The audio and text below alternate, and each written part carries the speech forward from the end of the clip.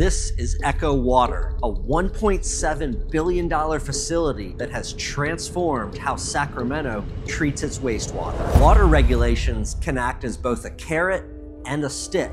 In this case, it was stricter water quality standards that pushed Sacramento to make a massive upgrade. EchoWater now removes 89% of the nitrogen and 99% of the ammonia, dramatically improving the water that's discharged into the Sacramento River and the Bay Delta. This upgrade isn't just about cleaner water, it's about new opportunities. This project is called Harvest Water, and it will provide 16 billion gallons a year to help irrigate 16,000 acres of crops. EchoWater is proof that regulations coming from the capital in Sacramento can not just lead to improved infrastructure, but environmental protection, water recycling, and long-term sustainability.